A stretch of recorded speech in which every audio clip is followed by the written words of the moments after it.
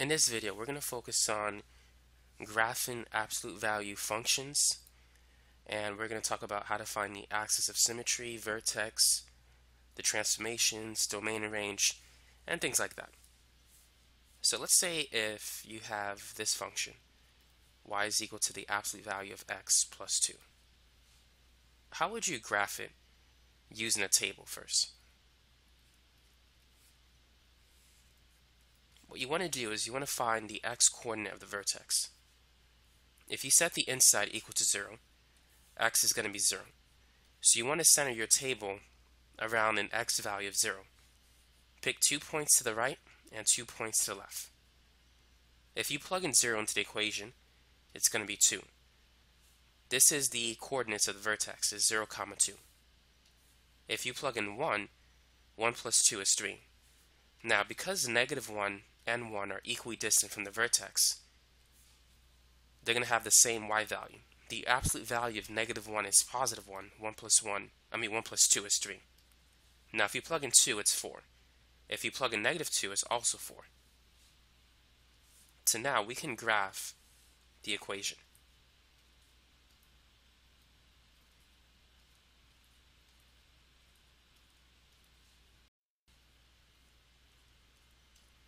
So the first point is 0, 2. And then we have 1, 3, -1, 3, 2, 4, -2, 4. Whenever you have an absolute value expression, typically it forms a V shape. And so it looks like this.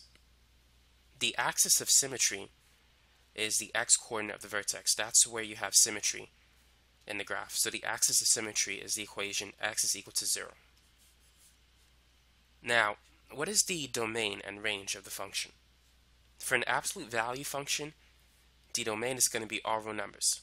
As long as you don't have any fractions, no logarithms or square roots, the domain will always be all real numbers. What you have to watch out for is the range. Now for the range, you need to look at the y values from bottom to top. The lowest y value is -2, and this graph keeps going up, so the highest y value is infinity.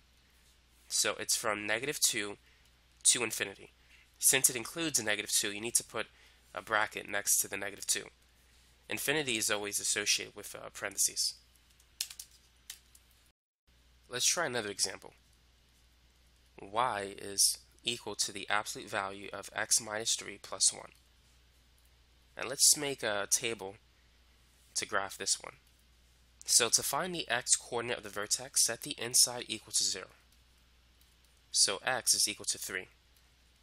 Now let's pick 2 numbers to the right of 3 and 2 numbers to the left. So if we plug in 3 into the equation, what is the value of x? 3 minus 3 is 0, plus 1 is 1. Now what if we plug in 4? 4 minus 3 is 1, plus 1 is 2. Now if we plug in 2, it should also be 2, because 2 and 4 are equally distant from the vertex at x equals 3. If you plug in 2, 2 minus 3 is -1, and the absolute value of -1 is 1, plus 1, which is 2. If you plug in 5, 5 minus 3 is 2, plus 1, that's 3. If you plug in 1, you should also get 3. 1 minus 3 plus 1. 1 minus 3 is -2. The absolute value of -2 is 2. 2 plus 1 is 3. So there's symmetry about the vertex. So now let's go ahead and graph the equation.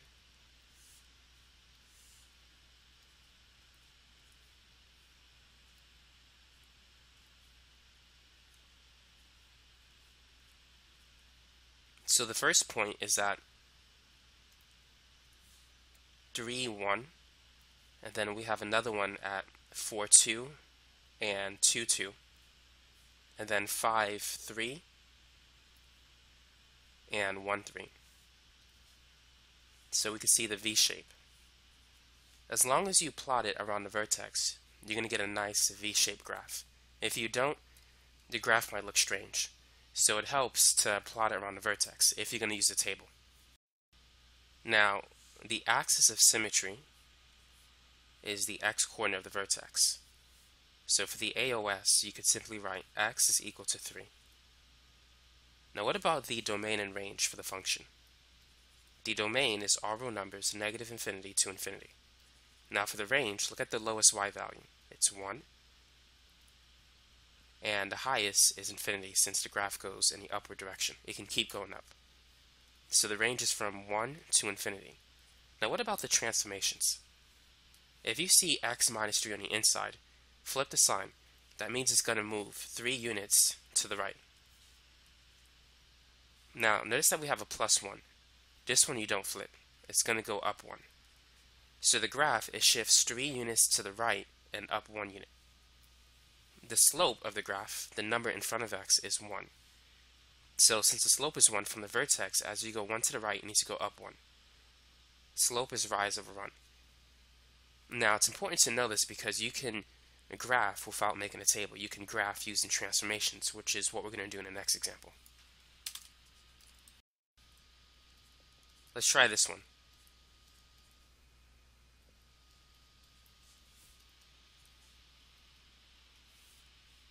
Feel free to pause the video and graph this particular problem.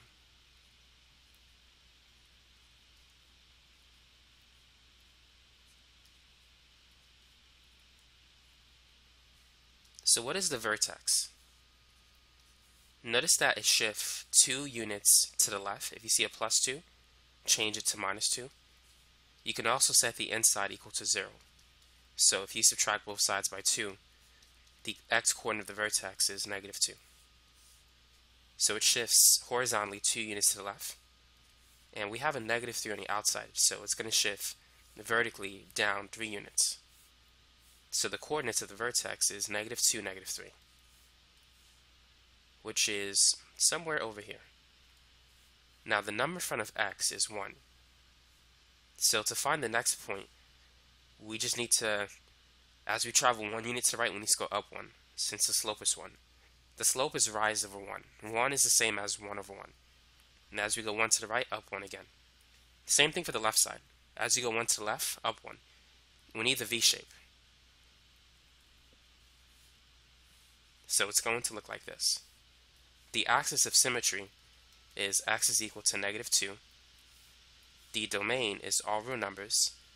Now what do you think the range of the function is going to be for this example? What is the lowest y value?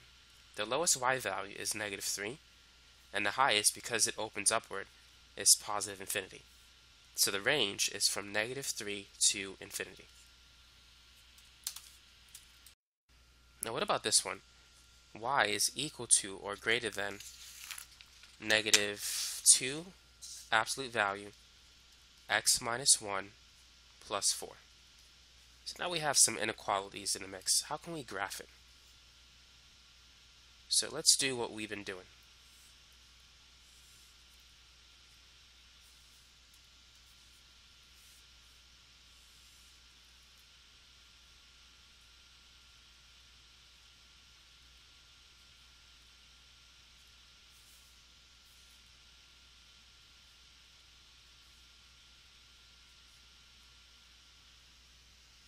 So what is the coordinate of the vertex? So notice that we have a negative 1 on the inside. So it's going to be positive 1. And then notice that it shifts 4 units up. So the vertex is 1, 4. If you plug in 1 into the equation, 1 minus 1 is 0. 0 times the negative 2 is still 0. Plus 4, you get 4. So the first point is at 1, 4. Now notice that the slope is 2, and also there's a negative sign. Because of the negative, it's going to go down instead of opening in the upward direction.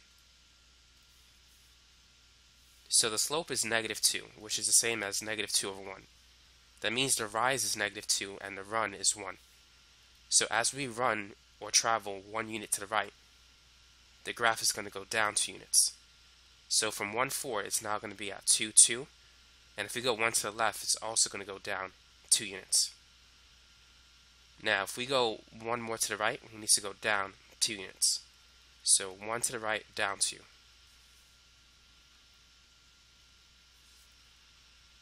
And 1 to the left, down 2.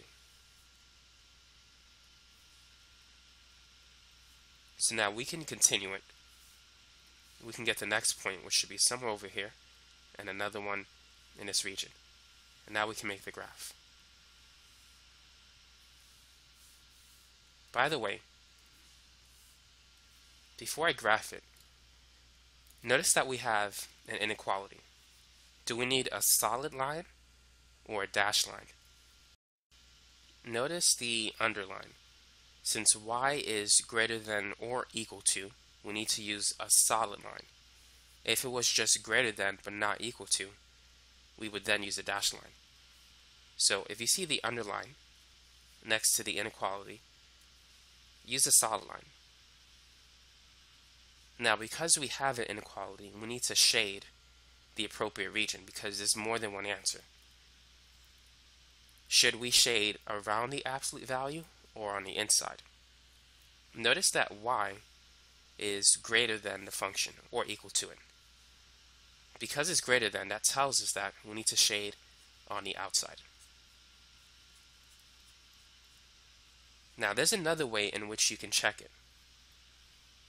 So let's say if we choose a point anywhere in this graph.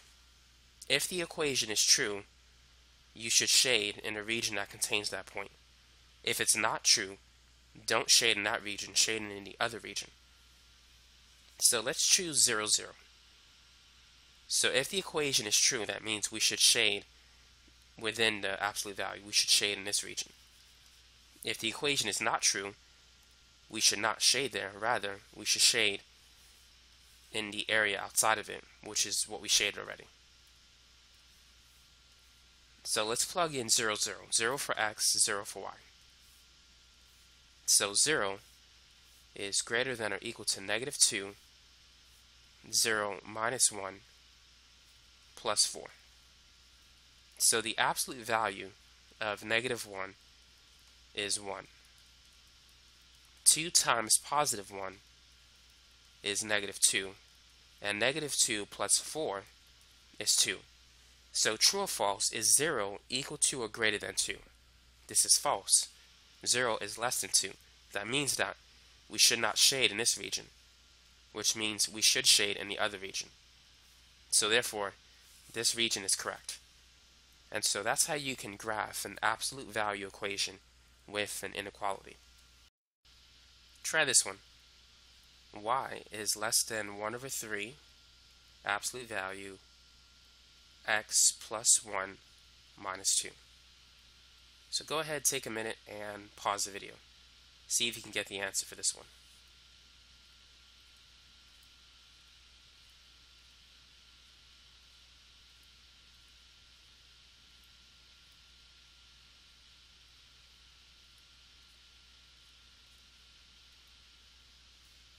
So what are the coordinates of the vertex? So it's going to be -1. Don't forget to change the sign on the inside. And -2. Don't change the sign on the outside. So let's plot that first. -1, -2. That should be 1 to the left, down 2. So that's the first point. Now notice that the slope is 1/3. The rise is associated with the 1, the number on top. The run is associated with 3. So we need to go up 1 and over 3. So that should take us to the point 2, -1. And if we go up 1/3 again, that should take us to 5, 0. Now to the left, we need to go up 1/3. Since it's +1/3, that means the graph opens upward as opposed to downward. So the next point should be at, we're at -1 on the x-axis, so we should be at -4, -1. And then up 1/3, -7, 0. So the graph should look like this. By the way, do we need a solid line or a dashed line? Since we don't have the underline, we need a dashed line.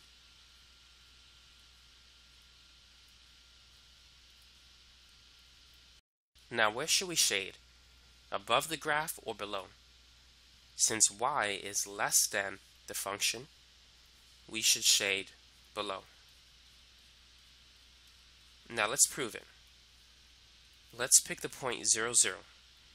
If it's true, we should shade in this region. If it's false, then we should shade below the graph in the region that doesn't contain the point 0, 0. So 0 is less than 1/3 times absolute value 0 plus 1 minus 2. 0 plus 1 is 1, and the absolute value of 1 is 1. Times 1/3, that's going to be 1/3. 1/3 minus 2. 1/3 is like 0.33, minus 2, that's negative 1.67. 0 is not less than negative 1.67. On a number line, 0 is to the right of negative 1.67. So 0 has a larger value, or is greater than negative 1.67, according to the number line. So therefore, this is a false statement. 0 is greater than a negative number. So we do have the right answer. We shaded in the correct region. So you can use any of those two techniques to determine which region you should shade. Now this is going to be the last example for the day. So feel free to pause the video and work this example. See if you can get the answer. Go ahead and graph it.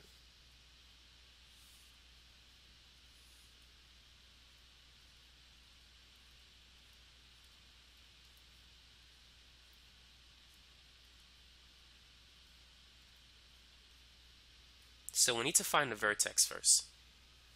And look at the inside of the absolute value. It's not as easy to see what it's going to be, but you can solve it. Set the inside equal to 0 and solve for x. If we add 6 to both sides, we're going to get 3/2x equals to 6. Now let's multiply both sides by 2 to get rid of the fraction on the left. The 2's are going to cancel. And so on the left side, we're left with 3x. 6 times 2 on the right is 12. If we divide both sides by 3, the x-coordinate of the vertex is 4. So it's going to shift right 4. And we have a 4 on the outside, so it's up 4 as well. So we have the point 4, 4.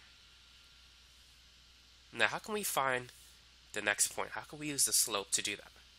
The first thing we need to realize is that there's a negative outside of the absolute value.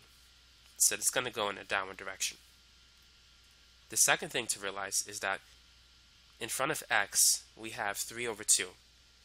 So that's the slope. So because we have the negative on the outside and the 3/2x, or the 3/2 in front of x, the rise is -3. It's going to go down 3 units, and the run is 2. So as we go 2 units to the right, it's going to go down 3. Currently, we're at an x value of 4. Traveling 2 units to the right will take us to an x value of 6, and going down 3, the y value will be 1. So the next point is at 6, 1. So if we repeat the process from 6 going 2 units to the right, that's going to take us to 8. And then down 3 from 1 is going to take us to -2. So the next point is 8, -2. Now starting back at 4, 4, if we go 2 to the left, the x value will change from 4 to -2. And down 3, it's going to take us to 2, 1. 2 to the left, the x value will be 0. Down 3 from 1, the y value will be -2. Now we don't have an underline, so we need to use a dashed line. So that's how you can graph it, using transformations. Now we need to find the appropriate region to shade. Since y is greater than the function, we're going to shade above it. This technique works if you get y by itself, typically on the left side.